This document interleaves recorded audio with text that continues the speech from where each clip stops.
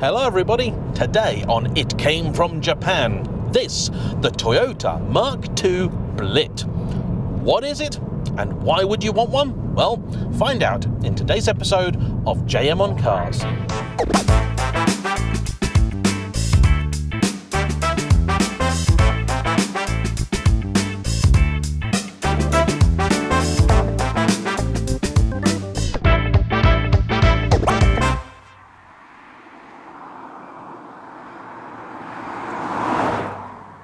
The car we have here today is yet another fine example brought to me by the lovely Brad, a rather JDM obsessed fan of the channel who I think to date has brought me about a dozen different vehicles to sample, the vast majority of which are not just Japanese imports, but cars that he has organised to be brought over himself. I think what I love most about the cars that Brad brings is they're all the sort of things that you never think of when anyone says JDM. So he's not brought me a Supra, an RX-7, a Celica, a GTO, all that kind of stuff.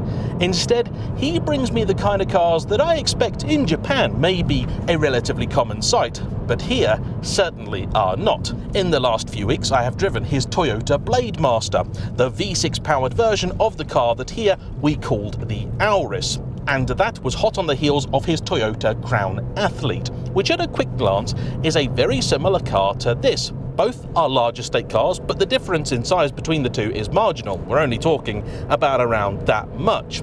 Both of them have a version of the venerable 2.5 litre 6-cylinder Toyota 1JZ. If for whatever reason that sounds kind of familiar but you can't place it, the larger 3-litre version, the 2JZ, is what you found under the bonnet of a Mark IV Supra, and has become, I think, one of the most iconic combustion engines ever made.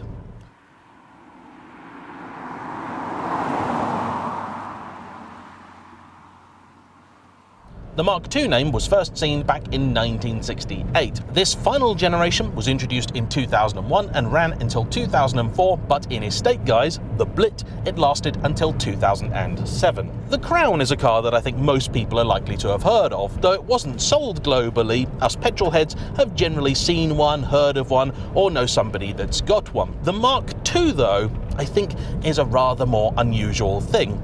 I must admit I am struggling to work out exactly what the difference between the two is, and likely customers felt the same way because at the end of this car's production the model was discontinued wholesale, and in that time both the Mark II itself and its very close relatives were sold under a number of different names, some of which you might know. So alongside the Mark II itself, the car was sometimes badged as the Corona. You also had the closely related Cressida and the Cresta, as well as at the end the Verosa, and the one you are most likely to have heard of, the Chaser. Not an identical car to this, but a very, very close relative. And if that wasn't quite confusing enough, there is even another version of the Crown that sits above it, the Majesta. As far as I can see it, and Japanophiles, please tell me if I'm right or wrong here, the Mark II sits a little bit below the Crown. Though you can tell it's still a fairly nice place to be, it's certainly not as luxurious as that was. And I have to say, though it is devilishly difficult to decipher, I do have a great degree of admiration for what Japanese manufacturers were doing, particularly in the 90s and early noughties. Before their economy collapsed, it felt like on occasion they wouldn't say no to just about anything, and you had plenty of manufacturers out there that would make multiples of what to most people felt like almost exactly the same car.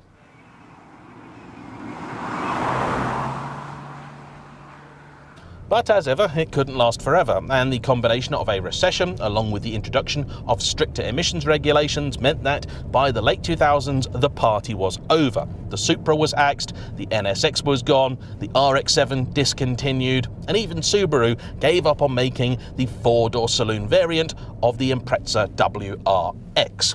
Sad times indeed.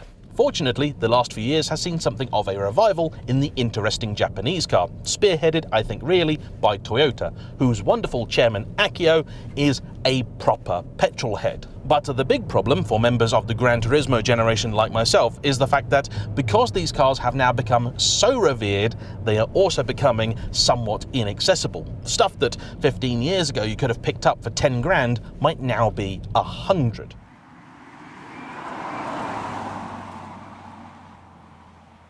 But happily, it's not all bad news for those bitten by the JDM bug. If anything, I think this is the perfect car to appeal to the sort of person that is thinking of a Subaru Legacy, maybe even an Outback or something along those lines. You have your 1JZ engine up front, making 193 horsepower. But it's connected to an all-wheel drive system, giving you that year-round practicality that I'm sure some people need.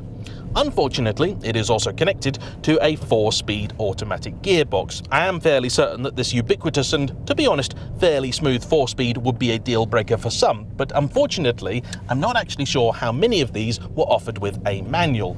I know the Mark II did have one, but I'm not sure that it was offered for every engine. In fact, I'm certain the 1JZ GTE, the turbo, wouldn't have had it, because that was how it was sold in just about everything bar the Supra.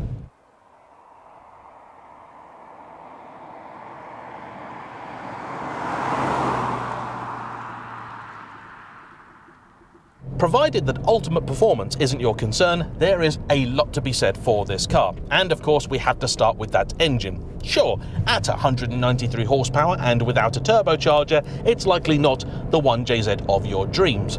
But that doesn't stop it being an engineering marvel. As with just about all inline sixes, it is buttery smooth. It makes a good amount of power and torque throughout the rev range, and in fairness, that 193 horsepower would be actually about the same as you would have got from a 2.5 or 2.8 litre BMW 6 of the time. The gearbox then has a nice friendly lever over here and the obligatory switch, allowing you to change it from normal to snow or power mode. This car is driven almost exclusively in power mode, and honestly, it does make it a little better. It holds onto the gears a little longer and makes it just a slightly more pleasant experience.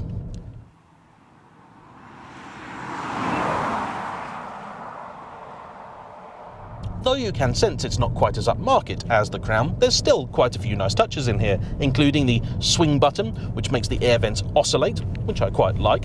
This has also had an aftermarket air ionizer fitted, because likely one of the previous owners was a smoker, and this makes sure that the cabin smells nice and lovely regardless of who is in it or what they're up to. The back then also has some lovely touches. First off, because the car has been styled with a fairly squared off rear, unlike many modern sporty looking estates, it's a decent size even before you've folded the rear seats, which themselves go nearly flat, giving you, should you need it, proper IKEA load lugging ability. The parcel shelf itself is also nice, very slick to use, and is one of those little touches that reminds you Toyota do take care with just about everything.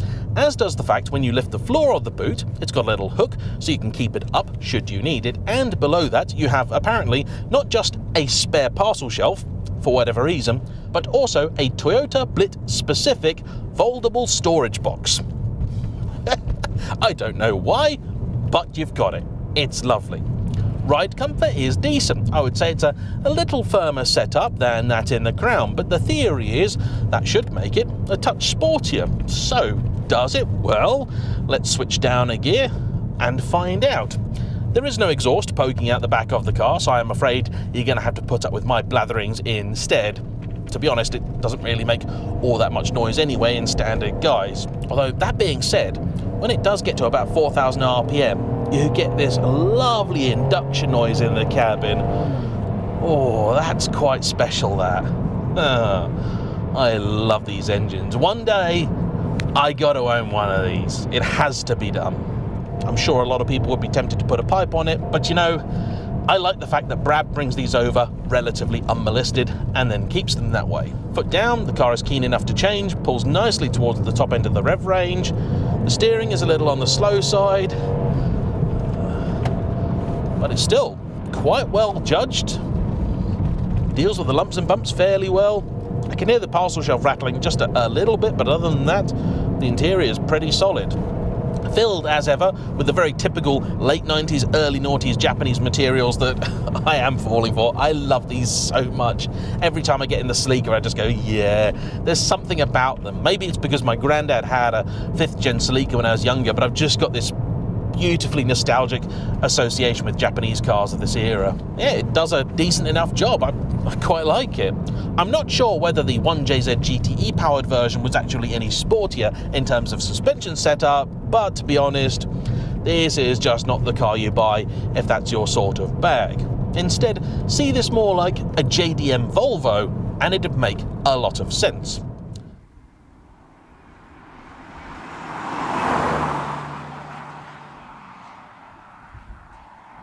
I haven't really talked about the styling though, have I? And that's because, well, it's weird, isn't it? If you told me that somebody had had this coach built, i.e. there never was a Mark II estate and somebody wanted one, I'd believe you. That massive C-pillar, absolutely vast, makes it look like they've just taken a saloon and kind of plonked a body on the back. It's bizarre. It does get in your way as well in terms of visibility. Indicators on the right, as I would expect them of anything Japanese. How's the turning circle? It's okay, it's not great. Gearbox is quite nice to use, I have to say that. I know it's old-fashioned, but it does work. And when you want to pull away at a junction, smooth, responsive, lovely. The driver's seat is electric, the rest are not, but it's comfy enough. Actually, a little more sculpted than I would have expected too. It's holding me in quite well, this. Brakes, they're decent enough. Quite a long pedal travel, not too firm, but suits the kind of character of the car. The steering is very much the same. It's slower than you expect, a little lighter than you expect, but it does have just a little bit of feel in it. It'll be hydraulic, I'm sure, and I like that a lot. It's easy to place too, because you can see a lot more of that bonnet than you might expect. It's still fairly narrow. The rear of the car also is basically the rear hatch, so for reversing it's not too much of a trouble. And you have a little button down here which says up, auto, down, and if you press that, it'll make the little parking stick over there poke up, allowing you to see exactly where that corner of the car is. And I really appreciate that. So, in conclusion, I think the fairest thing to say about this car is that it's another, much like the Crown, where, though I could understand most people just wanting to buy something they could get here, 5 Series, E-Class or the like, it is still a decent package, and it has that JDM thing going for it, which if that's worth something to you, then it should be a car that's worth buying. But how much are you going to pay for one? Well, that's the tricky thing, because the fact is, Brad bought this car quite a long time ago, so even though I could tell you what he paid, that wouldn't actually be an accurate number anymore. An example with the Turbo GTE went for about £14,000 recently. One of these, with the naturally aspirated engine, will always command a fair bit less. People are always happy to pay for a GTE. I would say, in reality, you could probably get one of these for somewhere between £5,000 and £10,000. And that actually will put it in line with many of these other cars of the era. And hopefully, because they are a somewhat overlooked vehicle that not many people consider, they're also likely to be in a slightly better condition. Many 5 Series of this vintage I know have had hard lives because they were cheap ways to get into something relatively powerful and rear-wheel drive. So they appealed to the drift crowd. They also will be suffering from the usual corrosion issues, so on and so forth, that hopefully these won't be seeing in quite the same way. I won't say that it's going to be corrosion-free, because that simply isn't true. There is this great misconception that everything coming over from Japan is perfect, immaculate, and has been well cared for its entire life. That simply is not the case. However, if you buy wisely and through the correct channels, then you should certainly be able to get a car that is of a decent standard. In fact, lately I have noticed that there are lots of other cars, for example Volvos and Mercs, which people are now importing from Japan despite the fact you could get them here. And the reason is that they are in better condition. They also tend to come fitted with random weird and slightly nutty Japanese goodies that I've got to say I am a sucker for.